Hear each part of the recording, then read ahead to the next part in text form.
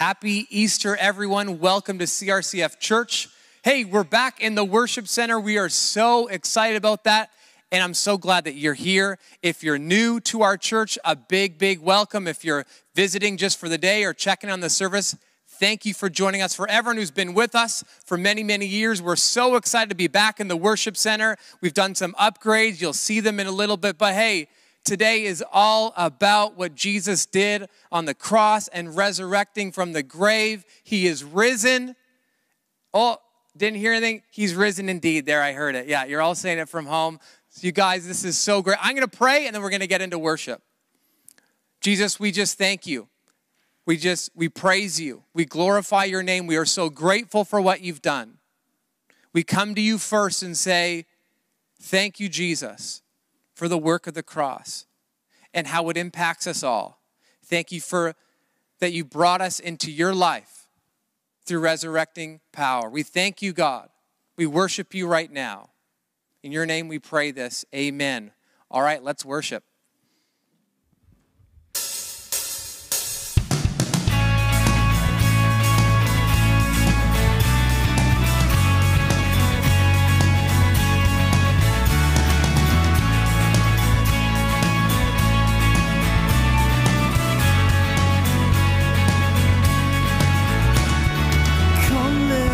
Worship our King.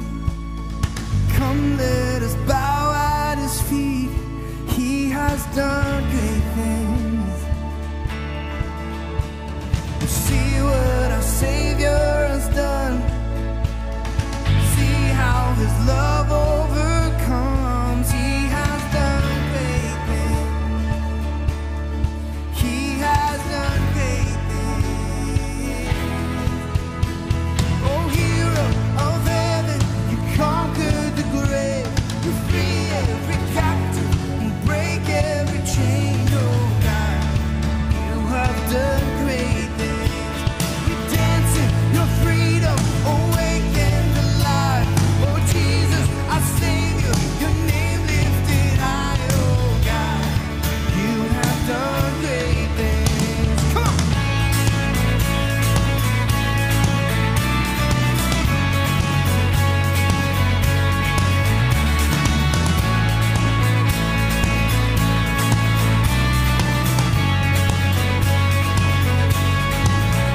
You've been faithful through every storm. You'll be faithful forevermore. You have done great things, and I know that you'll do it again. For your promise is yes and amen. You have done great things. God, you do great things. Sing, oh hero of heaven, you conquered the grave. You free every captive and break every chain. Oh God, you have done great things. We dance in your freedom, awake and alive. Oh Jesus, our Savior, your name lifted high. Oh God, you have done great things. Hero of heaven, you conquered the grave. You free every captive and break every chain. Oh God, you have done great things. We dance in your freedom, awake and alive. Oh Jesus, our Savior, your name lifted high. Oh God, you have done great things. Come on.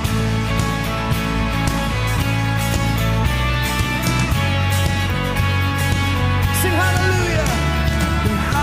Hallelujah, God, above it all.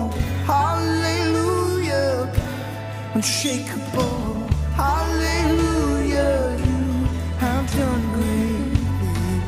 Yes, you have, oh, you have.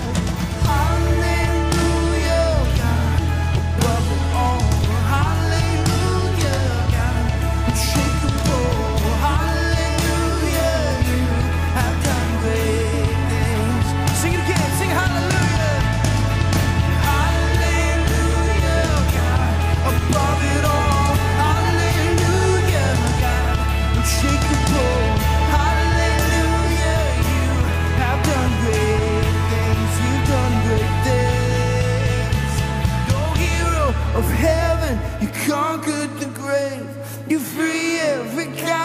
and break every chain, oh God.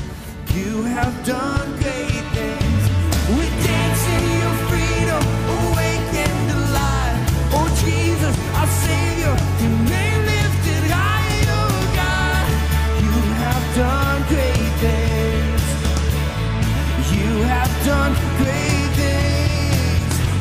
Oh God, you do great things. 1, 2, 3, come on.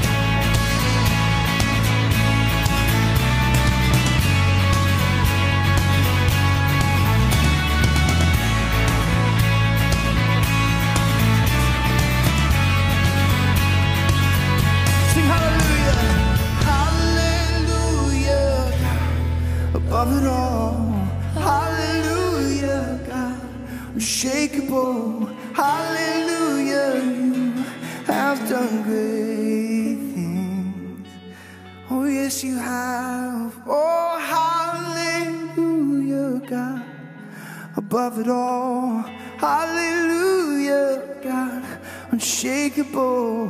Hallelujah, you have done great things. Thank you, Jesus.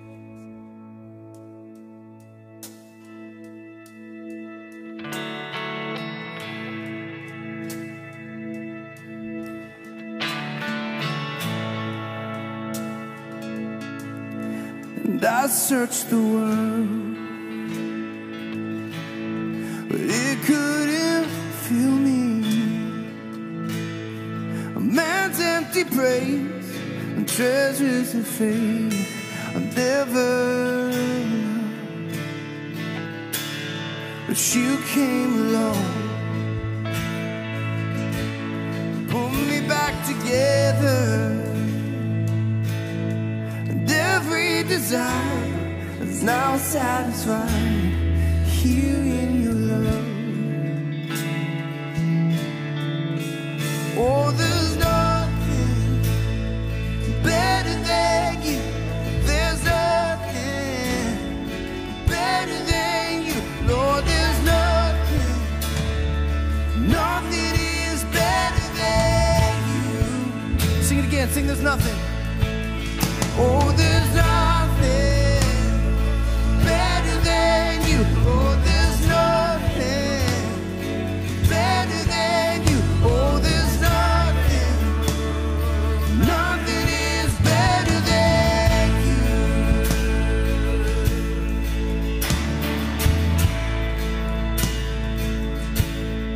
And I'm not afraid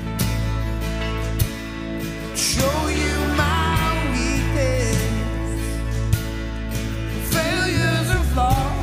Lord, you've seen them all. You still call me friend. 'Cause the God of the mountain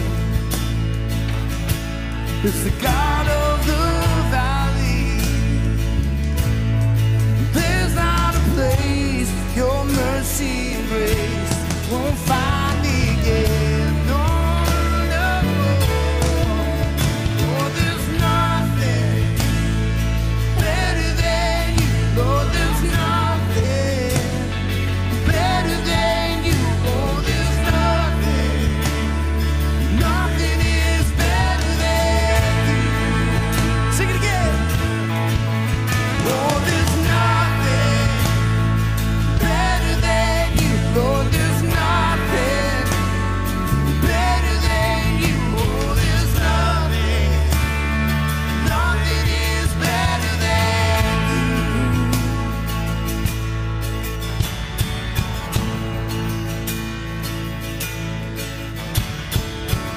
You turn mourning to dancing. You give beauty for ashes. You turn shame into glory. You're the only one who can. Sing again. You turn mourning to dancing. You give beauty for ashes. You turn shame into glory. You're the only one who can. You turn graves into gardens.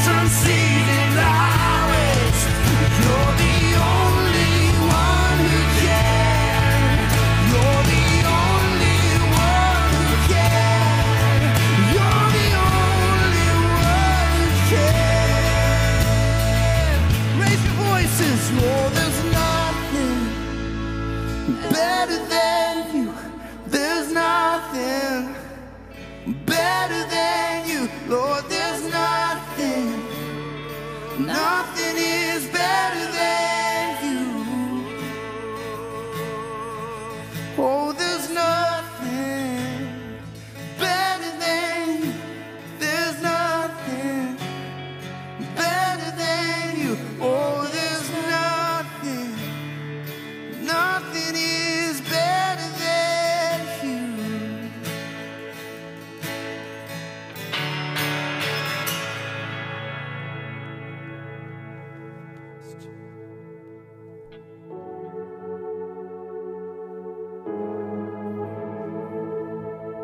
Yes, Father. Thank you, Jesus. Thank you, God. All throughout my history, your faithfulness has walked beside me. Winter storms made way for spring, and every season from where I'm standing, I see the evidence of your goodness all over my life, all over my life. I see your promises in fulfillment all over my life, all over my life. Help me remember when I'm weak. The fear may come, the fear will leave. You lead my heart to victory. You are my strength, and you always will be. Sing it out!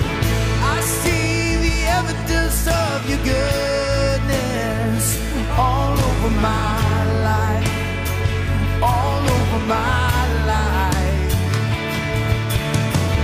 I see your promises in fulfillment all over my life, all over my life. Sing it again, I can see it, I can see it.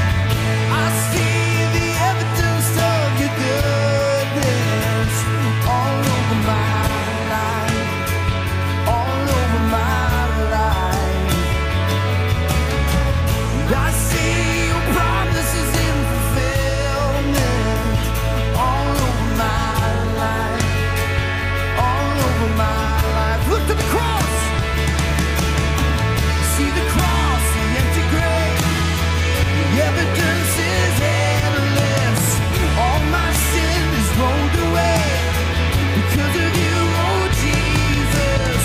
See the cross, the empty grave.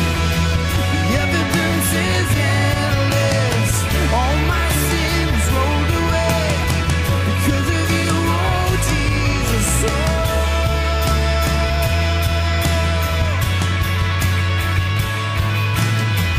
I see the evidence of your goodness all over my life, all over my life.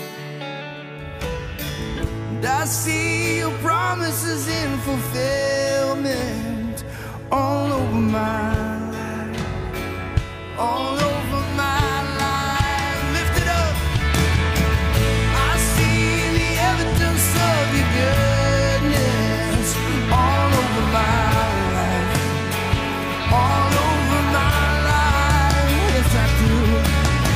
And I see your promises in fulfillment all over my life, all over my life. Why should I fear? Oh, why should I fear? Oh, the evidence is here. Oh, why should I fear? Oh, the evidence is here. I see the evidence of your goodness all over my life,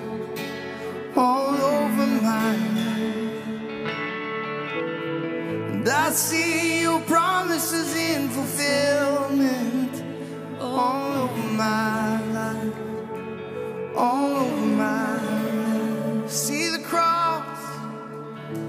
cross, the empty grave, the evidence is endless. All my sin is rolled away because of you, oh Jesus. See the cross, the empty grave, the evidence is endless. All my sin is rolled away because of you, oh Jesus.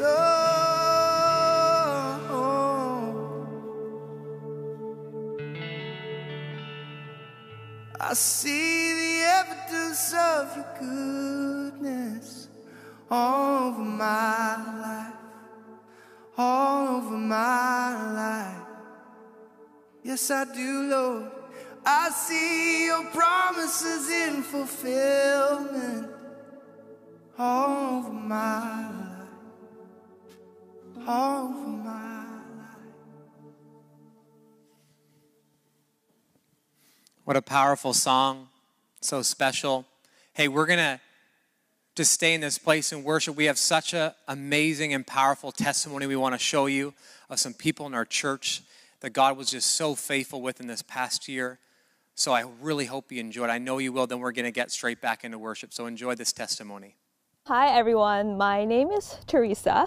I have been at the CRCF church for a little bit over 2 years ago. I have a young family, my husband and 2 kids. They are 2 and 4. And last year was just, I guess, a challenging year for everyone, especially for myself. Back in March, when COVID first hit, on the same week, I started having a fever. So I finally got a blood test done. On the same night that I got my blood test, I got this call from a Life Lab doctor. Basically, he told me my results are extremely abnormal, and he told me to go into the emergency right away. And of course, a few hours after I arrived, a doctor came by and he told me, although they don't know exactly what it is yet, it's most likely to be blood cancer.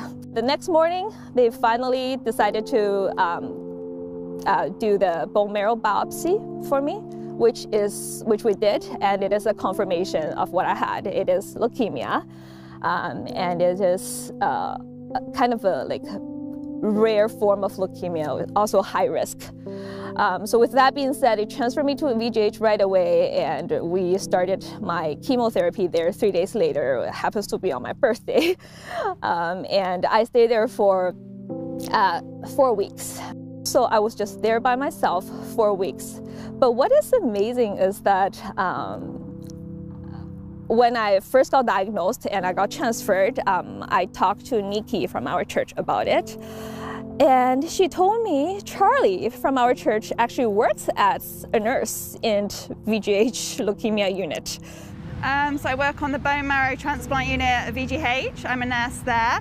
And we give high-dose chemotherapy and give our patients bone marrow transplants, as well as like a blood transfusion, but it's basically cells. When they have things like leukemia, lymphoma, and blood disorders. I met Teresa, we were sat at the same table. It was just us, just myself and Teresa and her husband. And we hit it off. She has boys, I have boys. And then I think it was literally a few weeks later that I got a message saying that she was admitted, or she was going to be admitted into the unit I work on, because she'd been diagnosed with leukemia. I just kind of messaged her and said, I'm here, whatever you need.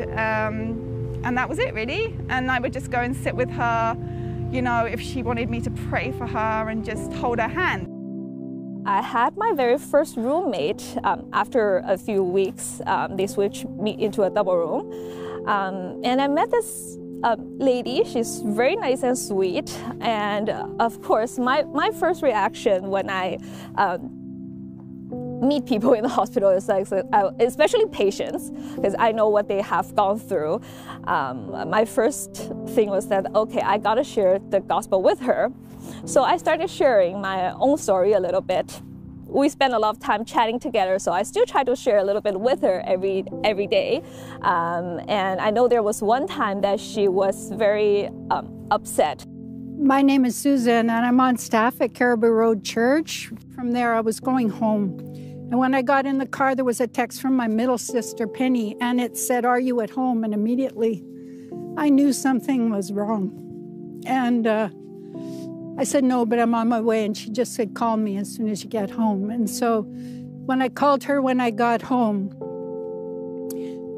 she said to me, "My oldest sister, Steph, is 10 years older than me." And Penny said,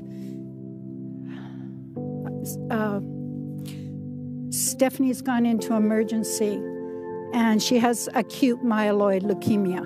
One of the conversations with Stephanie, she said that, "Well, all the nurses are telling me I'm getting a new roommate, and I'm going to love my new roommate because she's a young woman. She's just full of life, and she's always positive, and she's just great. You'll love her. We all love her." Sometime in the summer, I can't remember, I think it was June or July, I got this phone call from Susan in our church. I didn't know her. I thought it was one of those "how are you doing" call from the church. So I said hi, and all of a sudden she's like, "Yeah, it's a little personal. Do you have some time to talk?" I called Teresa. I wasn't sure if I just thought, you never know. I thought I would pray for her and, do whatever I could for her. And so when I called and said, and I shared who I was and that I worked at the church, and I said, "You were in VGH and you have leukemia," and she talked about that. And then I said, "Do you know Stephanie?" And she said, "Stephanie." And I knew, and we both knew that we go to the same church, we never met. God put her in the room, answered my prayer, the church's prayer.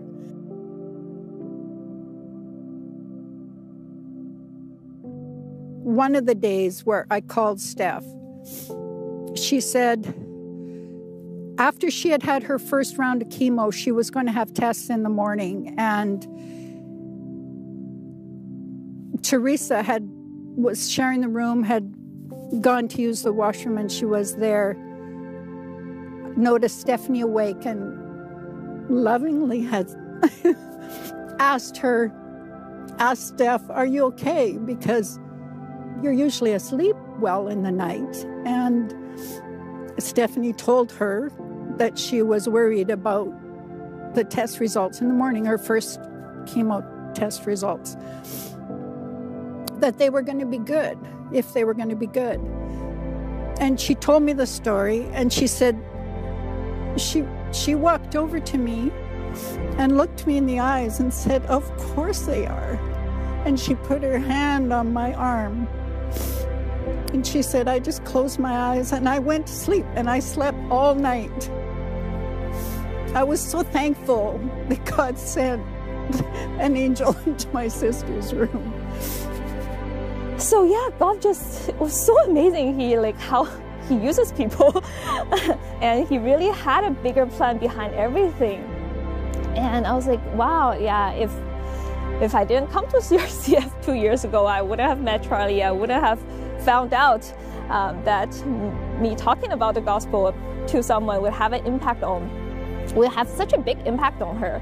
Because of the high risk that my kind of leukemia is, from the beginning they told me it would be better for me to have a stem cell transplant, like a bone marrow transplant, in order for me to be in full remission. But it would be hard for me to find a donor. All right, so it's in God's hand. So we just kept praying. I don't know what's going to happen, whether I'm going to go through I'm going to find a donor, or I'm going to go through ongoing chemotherapy. I was diagnosed on April 1st, April Fool's Day. And mid-May, they gave me a call and they said they found me a donor. And it is a 10 out of 10 match. So that's less than 2 months that they already found me a donor. At the end of July, I had my transplant done. Yeah, that was just crazy. During my transplant, there was really tough moments that I felt really weak, physically and also spiritually. I knew it during the transplant process that I felt the fear. I felt being so close actually to death. And what's amazing is when I read the scripture, before Jesus went on the cross, he actually prayed to God, prayed to his heavenly Father to take this cup away from him. Like, I was like, wow, you know, God is not like judging me from high above. He was here. Like, he had the same kind of fear that I am experiencing. Like, he was in my shoe and he knows exactly how I'm feeling at this moment. That was just really comforting to me, like not feeling judged and knowing it's okay to be fearful and knowing that he's right here with me. And I am in 100% remission, so complete remission. Blood test results I just had was, again, fabulous. Everything, my blood counts were really good. Praise the Lord. Whatever situation you are in right now, whether you're happy with life or you're busy with life or you're upset with certain things or you feel really restrained with COVID, you feel like you've lost your freedom or yeah, whatever situation you're in, I would just say just connect with God. Like, he's the only thing that could satisfy us. You don't know what you're going to encounter tomorrow, to be honest with you. Like, that's how I felt. I never expected myself to go through this at this age, but it happened. And I'm so thankful that I knew Jesus. Like, there was someone for me to lean on to, for me to get help from, because I knew him and I knew who he was, I knew what he's done, and I knew I could connect with him. So wherever you are in life, just don't lose that connection if you're already connected with him, and connect with him more if you can. And if you don't know him yet, I do invite you to come to know Jesus, because he is so good. Like I said, he's not judging us from high above. He was in our shoes. He experienced everything that we are experiencing in life.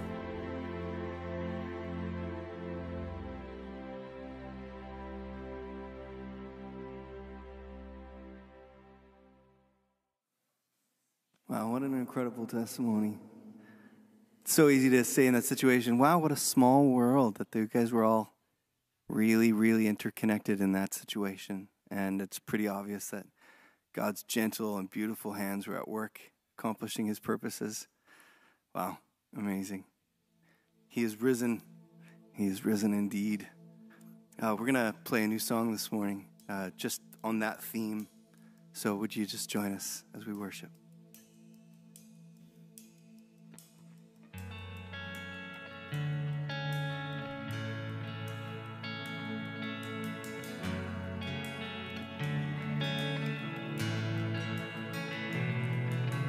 Weapon may be formed, but it won't prosper. When the darkness falls, it won't prevail. 'Cause the God I serve knows only how to triumph. My God will never fail. No, my God will never fail. I'm gonna see a victory. I'm gonna see a victory. For the battle belongs to you, Lord. I'm gonna see a victory. I'm gonna see a victory. For the battle belongs to you, Lord.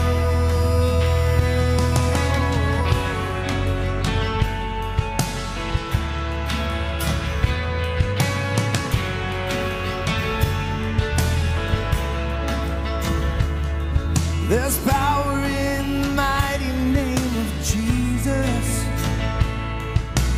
Every war he wages, he will win. And I'm not backing down from any giants. 'Cause I know how this story ends. Yes, I know how this story ends. I'm gonna see a victory. I'm gonna see a victory. For the battle belongs to you, Lord. I'm gonna see a victory. I'm gonna see a victory. For the battle belongs to you, Lord. Sing it again. I'm gonna see a victory. I'm gonna see a victory. For the battle belongs to you, Lord. And I'm gonna see a victory. I'm gonna see a victory. For the battle belongs to you, Lord.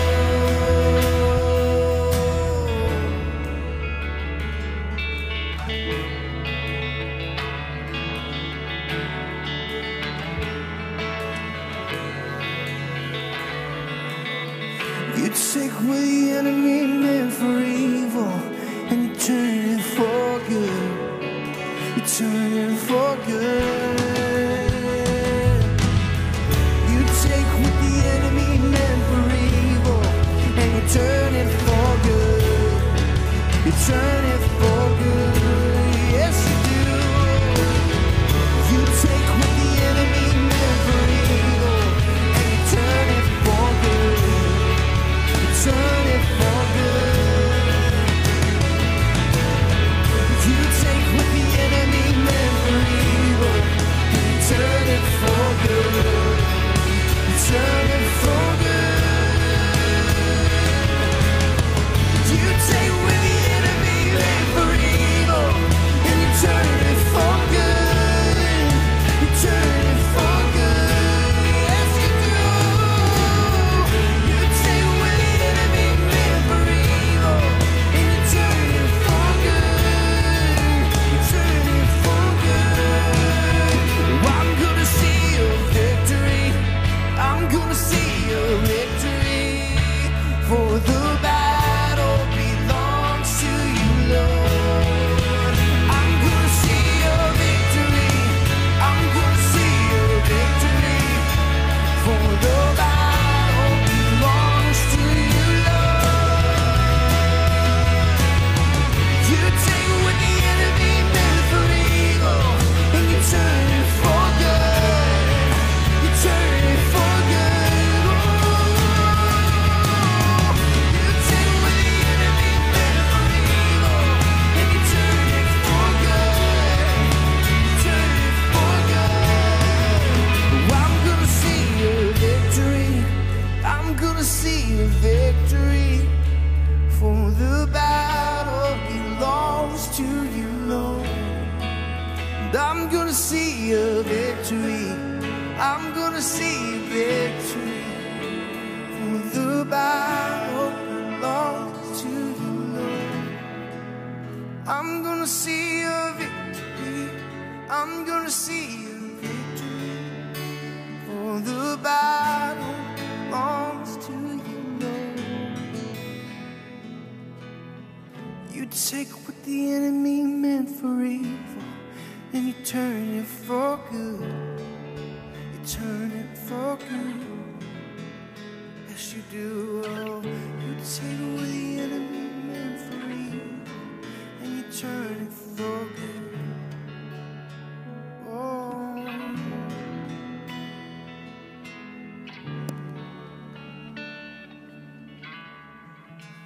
Let's just stay in prayer right now, church. Those words are so powerful.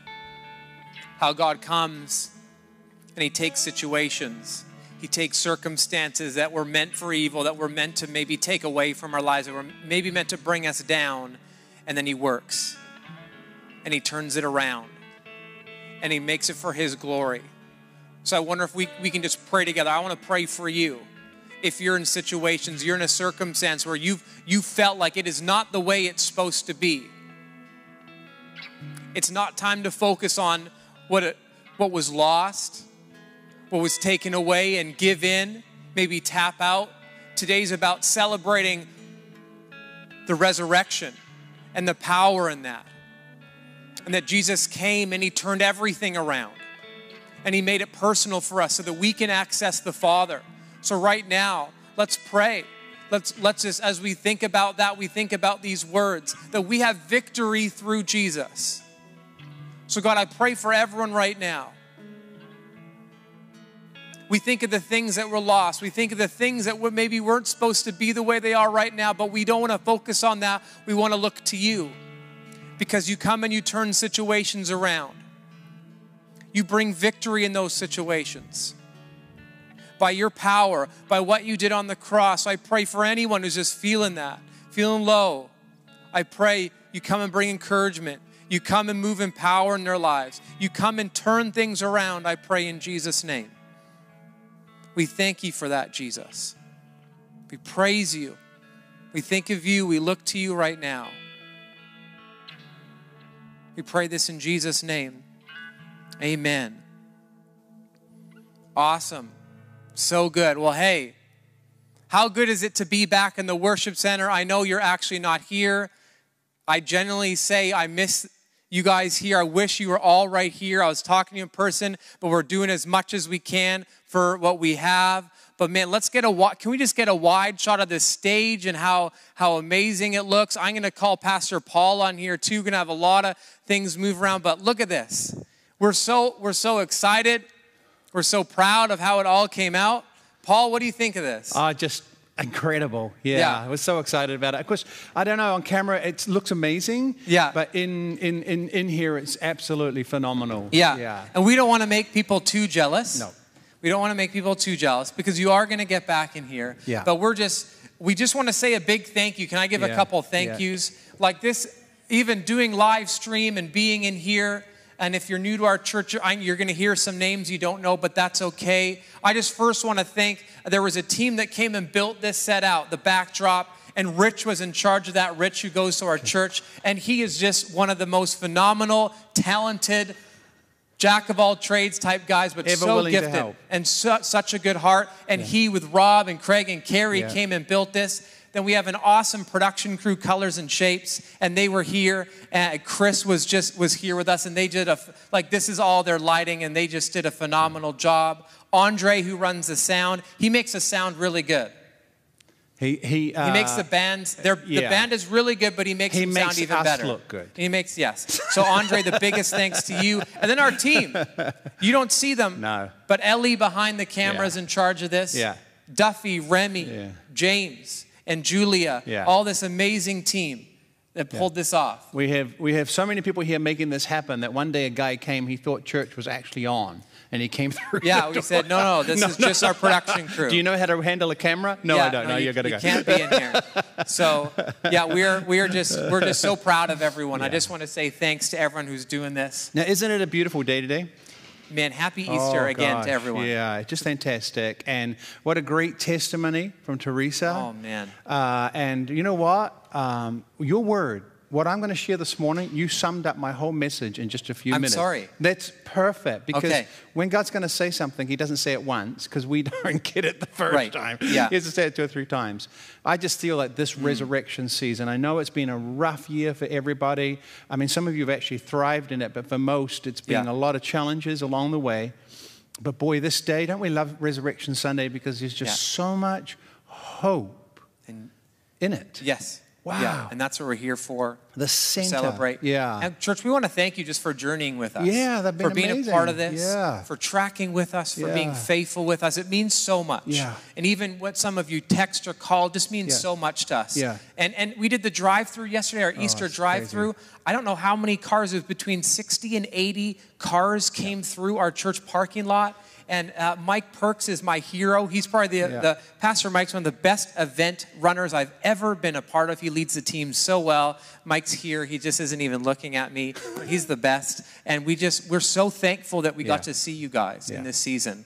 And we're just looking forward. I feel like there's that hope is beginning to be birthed. So looking forward to new things, and we're launching Alpha again. We just had a great Alpha season. We're launching that again in just a couple weeks here. We just can't wait. We can't wait for all the good things that God is going to continue to do. So So, well, I'm going to get out of the stage yeah, let's now. go into the Okay. Word. And thank you, Landry. Thank you for everything you're doing as well. Oh, it's a privilege. Yeah, have fun. But a quick question. Yeah, talk to me. I don't know, is this a Canadian thing? Do Okay. you, because I'm Canadian, but I was raised in New Zealand. Do you like hot cross buns? I mean, no, I don't like raisins in it, but I like That's what I find. I like A the lot of- chocolate ones. A lot of people don't like them. Right. Yeah. Is this yeah. a part of your sermon? No, or? it had nothing to do with it. I Okay, was just great. intrigued to know whether you... Okay, enjoy. Yeah, very good. You probably like waffles with maple syrup. Is that correct? You know what? We're going to pray, and then we're going to go into the Word. God is just... Happy Easter to everybody. First of all, from myself and from my family, happy Easter. Christ is risen. And we're just so thankful for all that means. And that's what we're going to look at this morning. But we want blessings upon you, blessings upon your family. And I'm thankful what God has taken you through. And I'm thankful that you're standing strong. And I'm thankful that in your heart, hope is rising. So fantastic. So listen, oh Jesus, just bless every person watching this morning. Bless every home.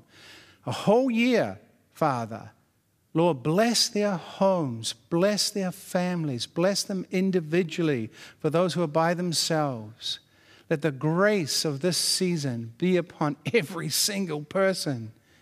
In Jesus' beautiful name. Amen. Hey, we're going to continue and finish up the series we've been doing. And we've been looking at the sayings of Jesus in the Gospel of John. And Jesus would said 7 sayings where he started by saying, I am. And I want to look at the last one today because the last one, we've saved it for the last one because it just is about Resurrection Sunday. The last time when Jesus made a statement about who he was, he said these words. Jesus said to Martha, I am the resurrection and the life. He who believes in me or she who believes in me will live, even though they die. And whoever lives and believes in me will never die. Somebody say amen to that. Those who believe in me, they will never die.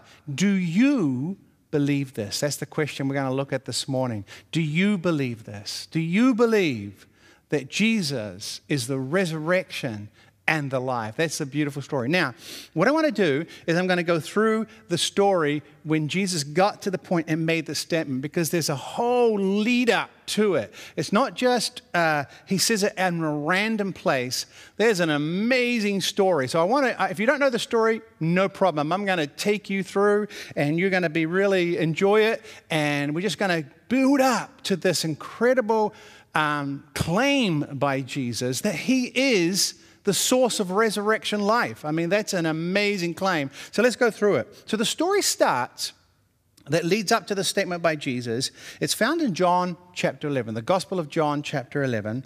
And it starts, and I'll read it off. Now, a man named Lazarus was sick. And he was from Bethany, the village of Mary and his sister Martha. And this Mary, whose brother Lazarus now lay sick, was the same one who had poured perfume on Jesus' feet and wiped his feet with her hair. It was an amazing time when she did that. So the sisters sent word to Jesus, Lord, the one you love, he is sick. Now I want you to get what's going on here. Jesus is away ministering, about a day's journey from this town called Bethany where this family lives.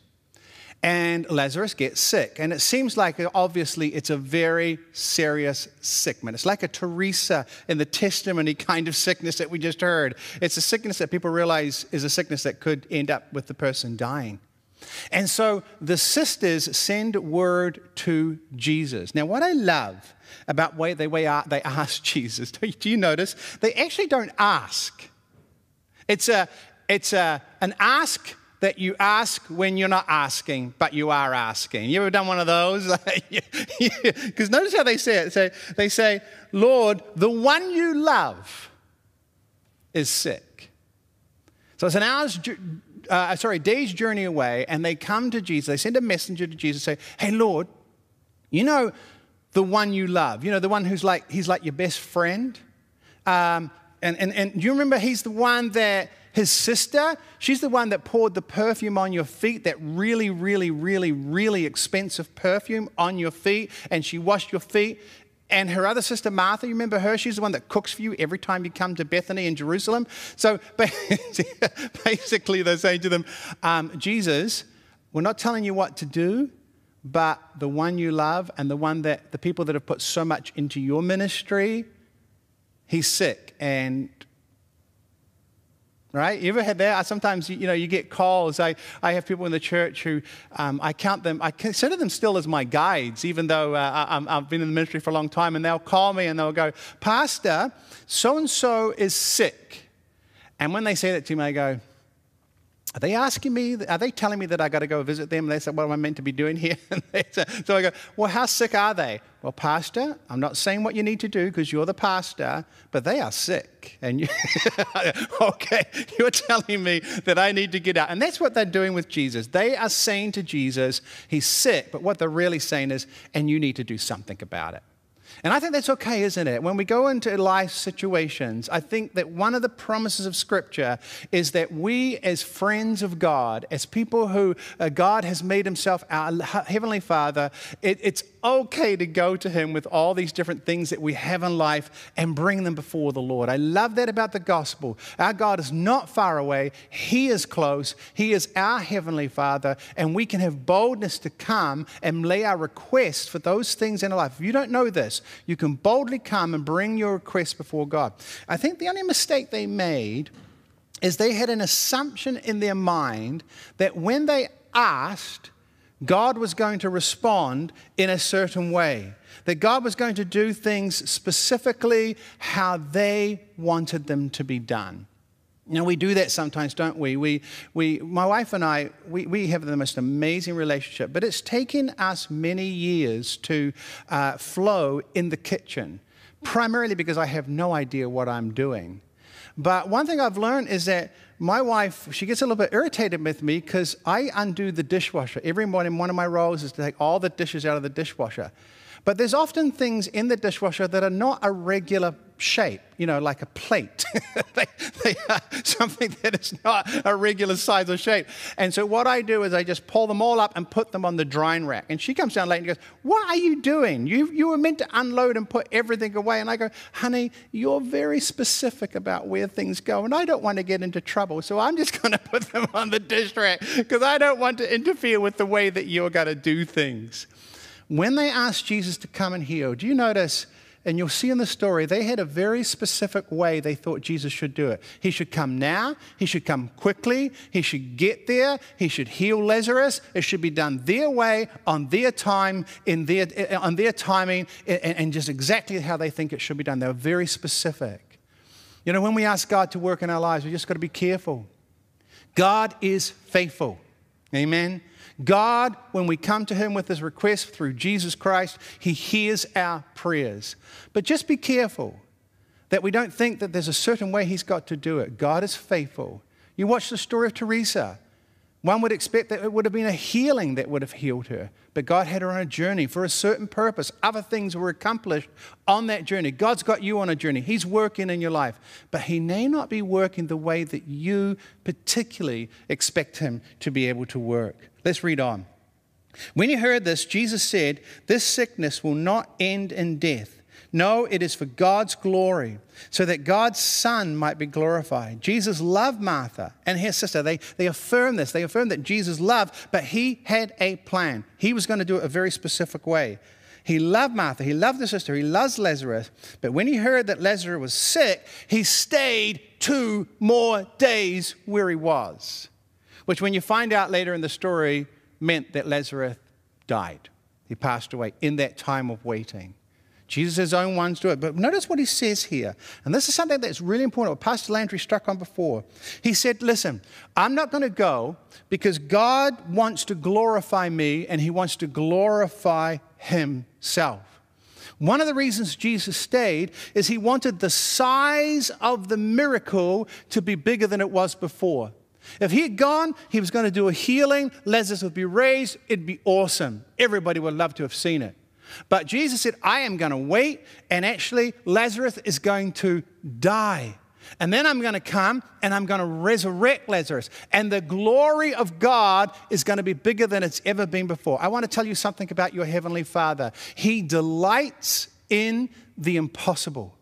He delights doing things he delights in just holding up a little bit longer to make the miracle just a little bit bigger. Remember Moses crossing the Red Sea? You know, in places on the Red Sea, it's only a few inches deep, but God didn't take them through the few inches. He took them right into the middle of it, and he got the enemy surrounded them on the backside, the water on the front side. I mean, it's like a big setup because God delights in the impossible. Because when we see God move in a powerful way, and it's very real to us, and we're very desperate for us, it opens our minds to see the wonders of God. Our understanding of God for most people is too small. When we talk about God, it's an inferior, distant concept of some kind of spiritual being. And Jesus said, God wants to glorify himself to all. He wants to blow your minds. He wants to blow your minds so that you can see the greatness of God working in your lives. I love what, have you noticed when you pray, you notice this when you pray for things. I notice that when I pray for an answer for prayer and God answers quickly, I quickly forget that God answered the prayer. Have you noticed that? But have you noticed that when you go through a really difficult time, like Teresa, and you keep praying daily, again and again, over that situation, and you really sow into that situation in prayer, when God answers that prayer, it sticks with you forever. You remember it because you see the hand of God more clearly. And I think that's what Jesus wants to do here. And that's what Jesus is doing in your life. My friend, if you're not seeing the answer to your prayers straight away, do not stop. Keep pressing in because God wants to glorify himself. He wants to reveal to you how much he loves you, how powerful he is in the midst of your circumstance. Let's read on. And Jesus, then he said to his disciples after those 2 days, right, now let's go. So Lazarus is dead, and now he's saying, let's go back to Judea. But Rabbi, they say, a short time ago, the Jews were trying to kill you, and where Bethany was, there were people against Jesus, so going back to that area of the country was very dangerous for Jesus. There are Jews there who are trying to stone you, and yet you're going back there. And I love Jesus' answer. He said, are there not 12 hours of daylight? A man who walks by day will not stumble, for he sees this world's light. It is when he walks by night that he stumbles, for he has no light. So this is kind of a cryptic thing. It's like, I'm sure the disciples are going like, what? What are you even talking about? Like one moment you're saying we're going, the next moment you're saying we're not going, the next moment you're saying he's sleeping, then the next moment you're saying he's away. Now you're saying you walk in the darkness and walk like Jesus, speak plainly. We need to understand what you're talking about. He said, listen, in 12 hours we will walk in light and then we'll walk in darkness. That's what Jesus was meaning, that he says, it's not my time to be arrested and crucified. We're walking in the light still, so we can go to Bethany, we're going to be okay. But he was saying something much deeper. He was basically saying to the disciples, guys, the problem is that you stumble through your life in darkness. Man, you got a torch and the batteries are almost out. You're trying to get that torch to work, so change them around, try and get it, because you're not seeing life properly. You're seeing everything you do through human understanding. And God wants to, Jesus is saying, listen, I've got to do so. I've got to reveal to you the glory. I've got to reveal to you the majesty of God. I need your understanding of who God is to be blown open so that you don't stumble around trying to do things in this life with a puny understanding of God. I need you to have an understanding that blows your mind open. So when you look at life, you're not trying to understand it from human understanding. You're understanding it from an enormity of a God who is with you, and it changes the way you think. It changes the way you approach situations. You talk to God like he's a genie who will help you out of your problems. But God, the Heavenly Father, is all-encompassing. And every decision you make, everything you do, I want you to see the enormity of your Father so that He is in everything that you do. So many of us, even as Christians, when we make decisions, we do not include God. We think of God confined and restricted. But the God you serve and the God I serve, He is not restricted. He is the ruler of the universe. And when Jesus made His decision, He was making a decision based on this understanding of the unseen. This understanding that God's purpose is like Teresa's story. Like if Teresa had fought, I just love her testimony. She stood strong in Christ. And God used her in that situation to lead Susan's sister to the knowledge of Jesus Christ. That is phenomenal. Because she understood that God's purposes are greater than her purposes. And God is above all these things. And there is nothing impossible for God. So just every decision you make, do it in God's way. You know, there's a saying we often have, isn't there, in life? You hear it a lot. We say, you only live once. You've ever said that to somebody? I just want to warn you about that. Usually when somebody says, you only live once, they're about to do something really dumb. Have you noticed that? When somebody says, well, you only live once, that's when they're about to go and bungee jump. That's what well, you only live once, yay! That's when they go and put, all their savings on some kind of crazy investment. Well, you only live once. That's when they get into a relationship they never got into. Well, you only live once. It's just like a phrase people make to kind of excuse crazy behavior. But I think that it affects all of us. The point is that even as believers, we so often understand everything we do in life in a very temporal and a very natural understanding. But Jesus, He didn't. His whole approach to everything was entirely heavenly orientated because He understood the heavenly realm was way more real than the earthly realm. He understood the purposes of God were way more real than your purposes and my purposes. And Jesus was so powerful because He walked with a different perspective and reality. He knew God, His Father, was real, and He did what His Father asked Him to do. And that's what He wants to do with us. He wants to blow us up a little bit so that we could begin to see who God is. Let's read on. After He had said this, He went to tell them. Our friend, again, He's going to talk cryptic, and they're going to get so confused. He said, our friend Lazarus has fallen asleep, but I'm going there to wake him up. Yeah, I love this. And then the disciples go, Lord, if he sleeps, that's good. He's having a rest. Awesome. And Jesus had been speaking about his death. Jesus wasn't saying, He's saying, no, guys, listen. Lazarus has actually died. I was trying to use metaphoric language. You just didn't get it. So let me just speak plainly to you. Lazarus has died, but for your sake, I'm glad, because if I was not there, so I want you to believe. I'm glad that I wasn't there when Lazarus died, because now a greater miracle is going to happen. Something that will blow your mind and change your way of thinking, guys. I've got to get you to start to see that this world is temporal and the world that you can't see is eternal, and that you're trying to live this life by yourself and your natural energy, and your Heavenly Father wants to, who's all around you. I've got to open your eyes somehow. So it's good Lazarus has died, because we're going to go there, we're going to wake him, and it's for you that we're doing this, not for Lazarus. He's happy where he is, but for you, I'm going to do this so that your mind would be blown open in this situation.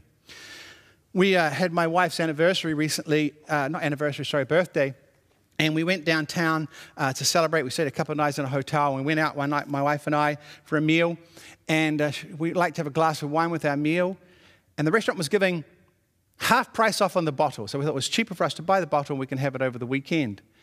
And so we bought this bottle, and I just love the name of the bottle. We didn't really choose it, the waiter did, and the name of the brand, Australian brand, it was called Punch in the Face. And I thought, that's an interesting name for a bottle of wine. And then I realized how clever it was, because we took the bottle home, and I said to my wife, and we're about to have dinner, I said, honey, and instead of saying wine, I said, honey, would you like a punch in the face? I thought, oh, that's clever marketing. Somebody really thought that through really well. And that's what's going on here.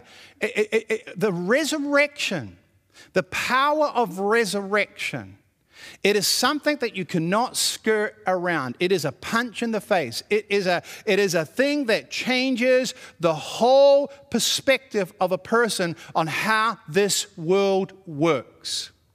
We went swimming in the summer, and my wife and I, we went up into the mountains and went into a cold glacial pond that had come off a waterfall. It looked beautiful. It was gorgeous until you got in the water. It was so cold, I almost felt like my heart was going to stop. My wife was worried for me. It was so cold. It was like, It was like I was taken into a different realm. This is what Jesus is saying here. He's saying, listen, I'm going to go. We're going to go. Lazarus is dead. We're going to see Lazarus rise again. Why are we going to do this? It's not for Lazarus. It's for you. You need to see. I need you to have a punch in the face. I need you to have a shock. I need you to have a waking. I need you to understand the way you're looking at this world is not helping you. You're stumbling around. You're making decisions. You're trying this. You're going here. You're doing this. But you're doing all of this because you have not yet got in your heart an understanding that your heavenly Father loves you and He is all powerful over all things. There is nothing impossible for the God that you serve. And I need that to be so deep in you that you would trust Him 100% in everything you do. You don't trust Him because you don't see the glory of your Father. So I'm going to do a resurrection to just like get right to the bottom of it so you can just actually see the God that you serve. You know what? God loves you. God loves me.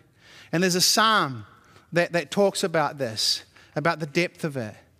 Many people talk about God, and we talk about God kind of, God loves me, God cares for me. But we don't grasp the depth of this. In Psalm 16, I want you to hear the psalm. It's a beautiful psalm. Therefore my heart is glad, and my tongue rejoices. My body also will rest securely. I like that. His heart is glad.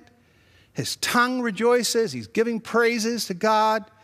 His body is also at peace. He's relaxed. He's just in a great place. Why? Because he's had a revelation. He's seen something. He's grasped something that no matter what's going on around him, he's at peace. This is what he's grasped. Verse 10. Because you will not abandon me to the realm of the dead. You will not let your faithful ones see decay. You have made known to me the path of life. You will fill me with the joy of your presence. Your eternal pleasures are at my right hand. What a powerful scripture. What he's saying here is, listen, as I live this life, I will fear no evil because I know this truth, and this truth is deep in my heart. There is nowhere I can go from the love of God. Even when I go into the grave, even when I die, God's faithfulness to me has not stopped. Oh, come on now. This is unbelievable. In the old days, people thought God's faithfulness stopped when you die. But the prophet is saying, psalmist is saying, no. He is so faithful that his hand, the hand of the Heavenly Father, even reaches into the grave. And for his beloved, for those he loves, he plucks them. He will not let them rot. He plucks them out of the grave back to resurrection life. If our God loves us so much, and He's so powerful that even death cannot hide us from His love. Even death cannot hide us from the love of God. So that's why this guy says, I'm at peace. My tongue sings praise even in difficult times. My heart rejoices even in difficult times. I'm physically at peace. I rest well at night. Remember how Teresa prayed for Susan's sister and she felt the peace of God even in the midst of difficulties, because I know there is nowhere I can go. There is no place I can be. I'm a beloved of God. I am loved for God. And even death itself has no reign over me, because the God I serve has the power and is willing and is going to reach even into the grave and bring me to resurrection life. If you knew that this life is just so short compared to eternity, your life is just a flicker compared to eternity. I saw this picture, a space picture of the Voyager satellites that are now way, way deep, almost left the solar system, way out in deep space now. And they took a photo of Earth. You can't even see it. It's just one little dot amongst all the stars. We are just one flick in the eternity of time. But because God loves us with an everlasting love, and because He is the resurrection power, and because the grave has no dominion over our Heavenly Father, this life is temporal and short, but eternity goes on forever. Therefore, we are secure to obey and trust and fully give our lives to our God, because we know His love for us has no limits and nothing can stop Him working in our lives. Hallelujah. Let's read on. By the way, this text, Psalm 16, is actually a prophecy specifically about Jesus Christ. It's a prophecy specifically about Jesus Christ. Peter, in the book of Acts, when he preaches to the people, this is the prophecy he uses to talk about Jesus. He says, you guys, you didn't know who Jesus was. He did miracles. Some evil men amongst you arrested him and crucified him. But I want you to know this promise was for Jesus Christ. Because he was righteous, because he was without sin, the grave could not hold him. That's what I believe. I believe that so deeply, that Jesus, the grave could not hold Jesus. He was at rest even when he went to the cross. Even when he died on the cross, he relinquished his body into the hands of the Father. He obeyed even to death because he knew even in death, even in the impossible. Come on, remember what I told you. Our God is a God of the impossible. Even in the impossible, God would still work and bring about resurrection. And that's what this passage is about Jesus. Jesus has not died. Lazarus, by the way, he died. It's really interesting, but in archaeology in Israel, there is actually a grave site that has the names Lazarus, Mary, and Martha on the tombstone with other family members, and they believe it's actually the tombstone of this family. That family died, but Jesus went to the grave. Come on now. And because he was without sin, sin could no longer still. Lazarus got out, but there was still a rope on him that was pulling him back into the grave. But when Jesus came out of the grave, when his heavenly Father reached into the grave and said, this is my righteous son, and pulled him out of the grave, Jesus is never going back. Jesus has conquered the grave. Jesus has overcome the grave. Jesus is victorious. Muhammad is in the grave. Buddha is in the grave. Other prophets and people, famous people from history are in the grave. But there is no grave for Jesus Christ. He is risen. He is the Son of God. He is living forever. And those who are in him, they also are receiving the resurrection life. Let's read on. On his arrival, Jesus found that Lazarus had already been put in the tomb for 4 days. Bethany was less than 2 miles from Jerusalem. And many Jews had come to Martha and Mary to comfort them at the loss of their brother. And when Martha heard that Jesus was coming, she went out to meet him. But Mary stayed at home. It's funny in this story, Martha is actually the real spiritual one. I love what she says.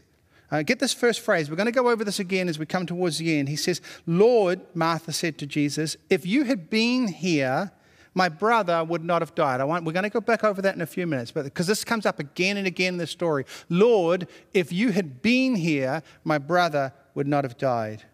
But I know that even now, God will give you whatever you ask. Whew. Yeah. This woman has faith, right? She has faith. She has this real, no one else, I don't think anybody really expresses this. She says, I'm starting to see Jesus because I've seen you do amazing things in your earthly ministry. I've even seen you raise other people to the dead. I'm starting to see, Jesus, that nothing is impossible for you. So if you've been here, the situation would have got like it was. But even now, I'm still believing that actually you could do something. Jesus says, your brother will rise again. Now she wavers here. She just kind of pulls back a little bit. She said, Martha answered, I know he'll rise again in the resurrection day at the end. You know, what is faith? Faith is when your eyes are just open to the glory of God. That's all it is. Faith is just seeing God as who God is. When you get faith, it's not believing in God to do something. It's believing in God. It's believing in the enormity of God and the wonder of God, the glory of God, the goodness of God. And Martha almost had it. She believed so much in Jesus. She'd seen him do so much. So she got to the point where she could even make the statement, you know what? He's dead, but anything is still possible. And then Jesus makes it really specific. He says, Lazarus is going to be raised up. I'm going to raise up Lazarus. And she says, well, I know, but that'll be in the day of resurrection. And Jesus says, no. Martha, listen to me. And that's when he says these famous words. Martha, listen to me. I am not the resurrection of the future. I am not talking about the end times when you'll see resurrection. I am talking about the now. I'm talking about right now, Martha. I am the God in any situation. When you come to me, the impossible is possible. The dead can come alive. The incredible can happen. This is what he says. No, Martha, listen. He said to her, I am the resurrection and the life. Those who believe in me will live. Hallelujah. Even though they die. And whoever lives and believes in me, they will never die. And I love his question to her. Martha, do you believe, Martha? And I think this is the prophetic word I felt God wanted to say to everybody. Do you believe that I am the resurrection? Now, not in the future, now. Do you believe that you need resurrection in situations in your life? You need resurrection in circumstances. You need new life to come inside you. On your inside, you're torn up, beaten up. You've got sorrow and pain deep inside you. You don't know who God is. You're so lost. Do you believe that I can bring resurrection even on the inside of you? Do you believe that I can bring resurrection into your circumstances, into your situation? Martha, I am the resurrection. All new life, all new things come through me. I am the resurrection who gives life. Do you believe in me, Martha? Because if you believe in me, all things are possible. I am the resurrection. I love her answer. Yes, Lord, she told him. I believe that you are the Christ, the Son of God, who has come into this world. She got it. She got it. She understood that if you are going to go into the grave and you are going to overcome death itself, and your Heavenly Father is going to raise you up to eternal life and you're going to live forever, this is evidence that you are not a prophet, you are not a good man, you are not a good teacher, you're not somebody who helps me when I'm in times of trouble. You are the Lord. You are the Christ. You are the Son of God. You are above creation. You are above death. You are above circumstances. You are above principalities. You're above my divorce. You're above my sickness. You're above my problems with my children. You're above every circumstances. You are the Christ, the Son of the living God. You are the resurrection power. I believe. I'm putting all my hope and trust in you. And I feel that so strongly this morning. What is God saying to some of you? It's time to believe. It's time to say, I believe that you are the resurrection, that you are the hope for my life, that you are the Christ who I would submit my life to. You are the Son of God who I will worship. I am the resurrection and the life. I want to just finish up by reading the rest of it. After she had said this, she went back and called her sister Mary. The teacher is here, she said, and he's asking for you. When Mary heard this, she got up quickly and went to Jesus. Now Jesus had not yet entered the village, but was still at a place where Martha had told to meet him. And when the Jews who had been with Mary from the house comforted her, noticed how quickly she got up and went out, they followed also, supposing they were going to the tomb to mourn. So a big crowd's coming, which is awesome because Jesus wants everybody to see what he's about to do. When Mary reached the place where Jesus was and saw him, she fell at his feet and said, and I want you to hear, this is the same words that Martha started with. Lord, if only you had been here, my brother would not have died. That's twice. If only you had been here, this would not have happened. When Jesus saw her weeping and the Jews who had come along with her also weeping, he was deeply moved in spirit and troubled. Where have they laid him, he asked. Come and see, Lord, they replied. Jesus wept. I love that about Jesus. He wept.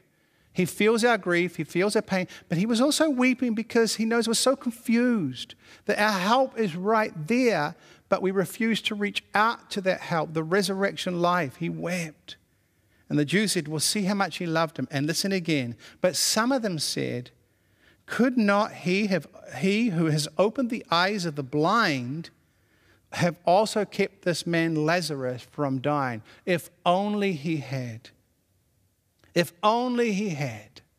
I just really felt prophetically in my heart that this was a word that the Lord wanted to share with so many people today about the application of resurrection. We talk about resurrection as an event, but it's not just an event. It's a mind-changing reality. It's a change in the way we think about life. These three people who met Jesus all said, if only things had been different. If only I hadn't put all my money into that bad investment, I would be in a different place. If only I hadn't married that individual, I wouldn't have gone through all the pain and my life would be so much better. If only my children hadn't been born with this circumstance. If only this person hadn't done this to me in my life. I mean, I'm telling you, the list of if onlys it's infinite. It just goes on. Everybody, all of us have in our lives those words on the tip of our tongue. If only. But the thing about if only is it's giving power to the past. It's letting the past dictate your future and where you're going to. And there's a point in time when one gets a revelation of the power of God and the resurrection, that statement, if only, and regret and looking at the past and thinking that your future is destroyed because of what has happened in the past. The promise of the resurrection, it's a mind-changing way of thinking. It is saying that it doesn't matter what has happened in the past, for I am the resurrection and the life. I am the one who is the worker of the impossible. And today is a new day. Today is a new place of beginnings for you. Oh, I think for many of us in our Christian lives, for many of us in our circumstances, it's so important that we get this shift in thinking. We as a people of God need to stop using the if-only kind of thinking. We have to become a people that understand I serve a God who loves me, who promised in Psalm 16 that even if my body goes into decay, even if I'm in the grave, He can reach into the grave and He can bring me out of the grave. He can reach into my circumstances, into my tattered and broken life, and He can reach in and bring something good out of it for His glory. He can work into my death. He can work into my problems. He can work into a past that's ruined me. He can make me a new future, for He is the resurrection. Hallelujah. Hallelujah. You know what? We've got a testimony. I think we're going to show it. It's from our baptism on Friday, Good Friday. We had some amazing baptisms, all resurrection baptisms. But here is a beautiful one. Let's just watch this for a second and get encouraged with the resurrection power of Jesus Christ. I'm Doreen, and I grew up in Edmonton, Alberta, with my mom and dad, my older sister, and my 2 younger brothers. As far back as I can remember, I've always been Christian and raised in the faith of God. For the most part, I was pretty good and well-behaved as a child. When I became a young adult, things changed. I guess I started to come out of my shell and I started to feel more independent. So I strayed off the path, the one I believe God wanted me to be on. In my 20s, I did many things that I'm not proud of, that brought on a lot of pain. In my 30s, I had 2 beautiful girls who are just extraordinary. I also got divorced, and I felt I disappointed many people, my children especially, and I felt I let God down. I'm into my 40s now, and I still have done things that I'm not proud of. And it wasn't until quite recently when I had a conversation with a coworker about Christianity that I was introduced to Caribou Road Christian Fellowship. I started to watch the online church services, and the messages just rang so clear to me. And then I was introduced to Alpha, and uncertain at first, but I decided to jump in and take the course, and I'm really glad that I did. On this spiritual journey, it has been overwhelming with how I've been touched with inspiring words, warm hearts, and wonderful support. I realized that all this time, what I was missing was my relationship with God. I want to be baptized because I want to be filled with the Holy Spirit. I want a new life, experiencing God's love and grace always. I'm proud and honored that I can share that moment with my family and friends. I'm happy and just forever grateful.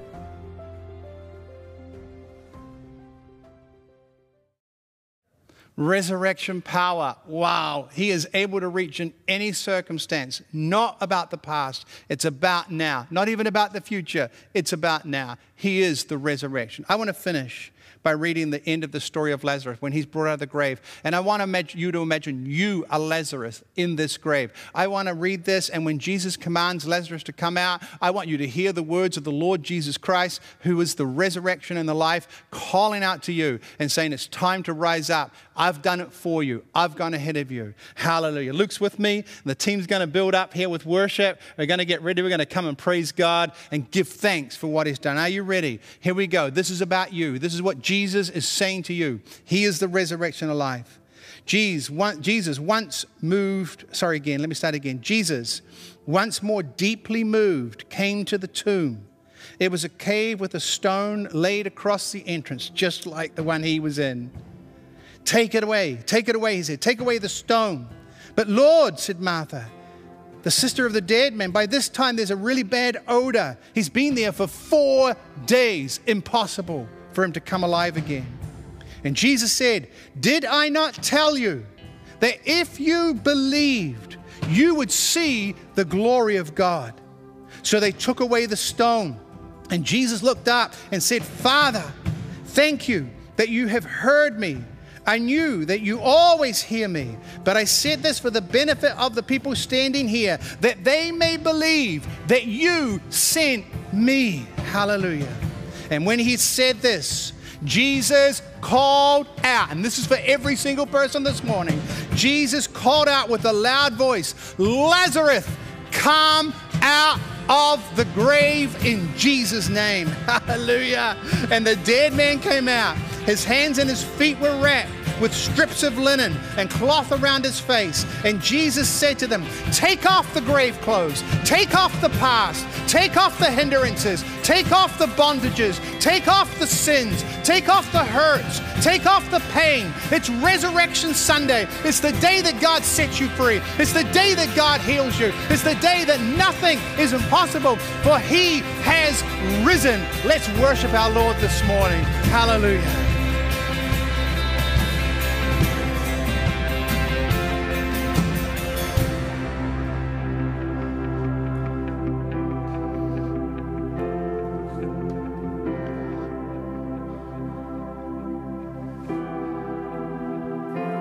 Cast my mind to Calvary, where Jesus bled and died for me. I see his wounds, his hands, his feet, my Savior on the cursed tree.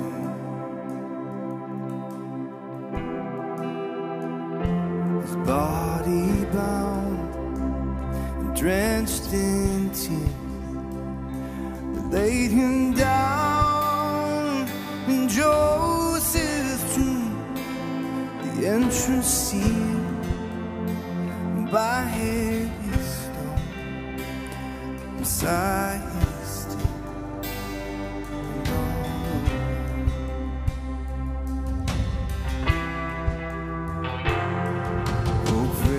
still the name of the Lord our God.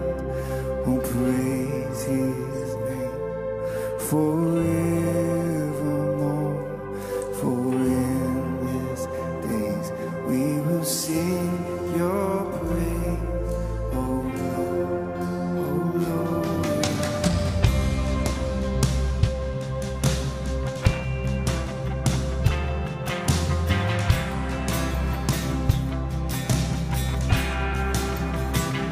Then on the third break of dawn, the Son of Heaven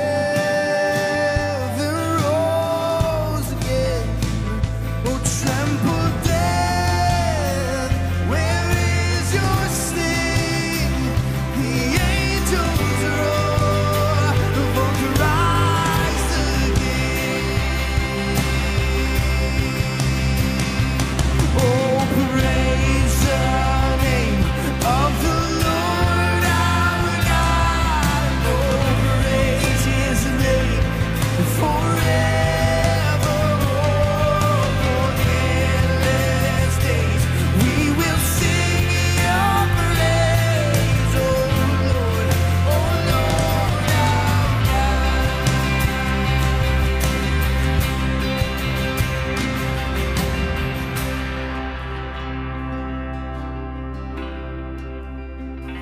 he shall return in robes of white.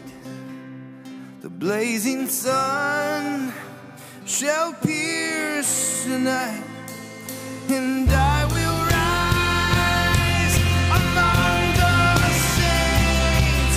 My gaze is fixed on Jesus' face.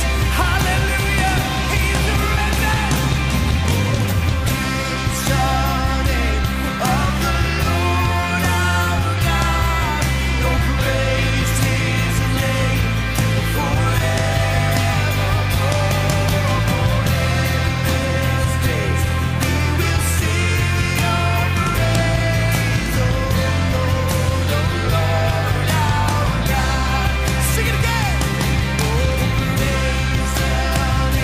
Oh, praise the name of the Lord our God, and praise his name forevermore. In this days we will sing your praise, oh Lord our God.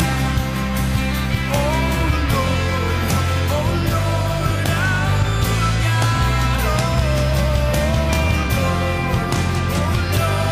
God. Hallelujah, the tomb is empty, he is risen indeed.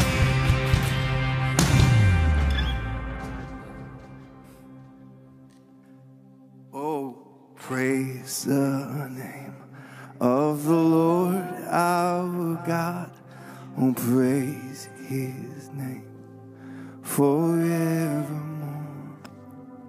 For endless days we will sing your praise, oh Lord our God.